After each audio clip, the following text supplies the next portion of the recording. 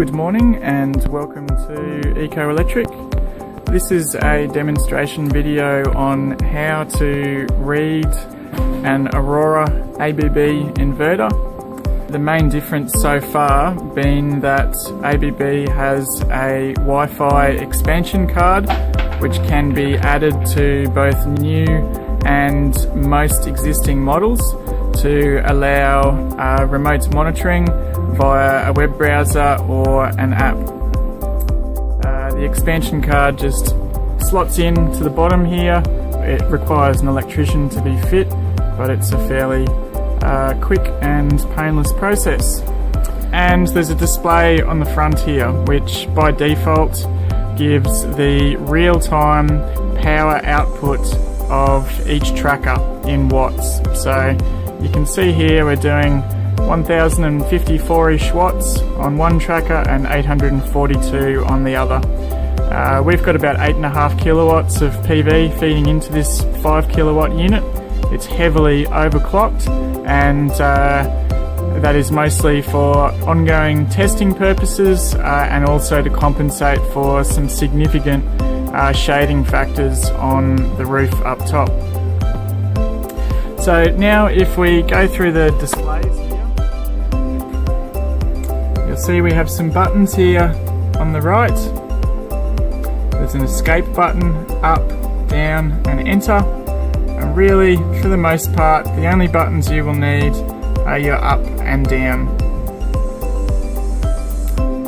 This is electrical voltage of tracker 2, the voltage and the current both in DC. Input 1, same, all changes in real time. This is what we're outputting to the grid in amps and the grid frequency. Current voltage of the grid, average voltage of the grid. If you're having voltage rise problems, these readings can be quite helpful. The Energex limit is 255. And a lot of inverters will switch off around that mark, including anything that is new for this area. So this was our peak production earlier today, maxed out at 5,000 watts. This unit will throttle itself at 5,000 watts, so it will never produce past that. And below that, that's the peak of the day. So that's quite handy if you're at work and you want to come home and you want to see the highest points that the inverter reached. It's important to remember that these readings are in real time. They're not kilowatt hour readings, so they don't relate to your billing. This is what the inverter has been doing in real time. Some temperature readings. The unit's actually running quite comfortably there at the moment. It will derate, will start to derate at around about 50 degrees, and it will operate quite happily up to around about 65 degrees internal temperature.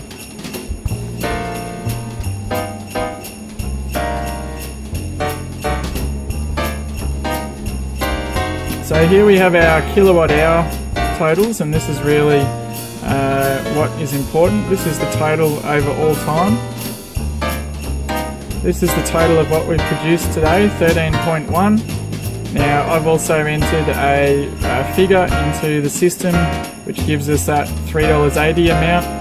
That is using the figure produced at a tariff rate of around 28 cents. So that's how it calculates that number. It's important to remember here that this is what the system has produced. So some of this power will be used inside the home or office. That's where it will go first. And the remainder will go out to the grid. Now your supply authority meter, the Energex meter, will show what has been exported. It won't show what has been used. So if you want to know what has been used, you need to look at this figure here and then minus the export figure from the Energex meter to give you your solar usage. Serial number, some firmware details, model number, status, date. Now this one here can occasionally cause some problems. This is an insulation reading on the cabling in the system. ABBs and quality units perform that test automatically at a regular interval. You will generally see this figure here drop down in wet weather. It's a very variable reading that changes quite dramatically based on the humidity in the air. And we're looking for a reading over 1 megohm, so this is currently 5 times that. And look, anything over a megohm is going to have an I leak, a current leak of 0 milliamps. Once we start dropping below 1 megohm, the unit will go into alarm and we would see that figure increase. And that's pretty much it for actually reading the inverter. If we go further into the menus by pressing and holding escape key, we now have several more menus. There's statistics, settings, info, and back to the start. So we can do lifetime or partial, which is a length of time set in the settings menu, or today. And in each menu we get different totals. So for example, peak, the total number of kilowatt hours produced, what it's worth in dollars, how much CO2 that equates to reducing, and so on. To operate the partial, we need to go to the settings menu. This password is 000 by default. You can change the address of the unit. This is for setting up multiple inverter systems. You can change the display, light and contrast. This is to access the installers menu. You can change the password. You can go in to set your tariff rate so that it correctly displays the dollar amounts. You can set the time and date and the country, the language. We use this start voltage setting to wind down the inverter to make it start on a lower voltage. You won't get more power out of doing this. In fact, you will make the inverter run in a less efficient manner. So that's an installer only menu that is used to get around some tricky design configurations. And generally we design your system so that V-start does not have to be used. The inverter is capable of sending some alarms and remote control via RS485 or some other communication protocols. These are more installer menus, which I do not recommend you change. For instances where there may be some shading problems or perhaps a very cloudy area, you can increase the scan interval on the PowerPoint tracker, which can increase the efficiency of the inverter.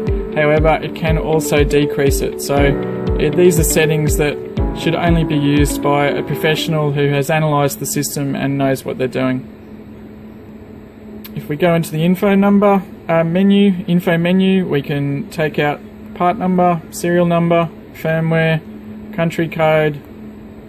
These are mostly things for if you ever had to get service directly from ABB, but for all our customers, you just call us directly and then we handle the whole process with ABB on your behalf. That concludes another video. Next time we may look at ABB's new internet logging software which integrates with this unit. Otherwise, have a good week.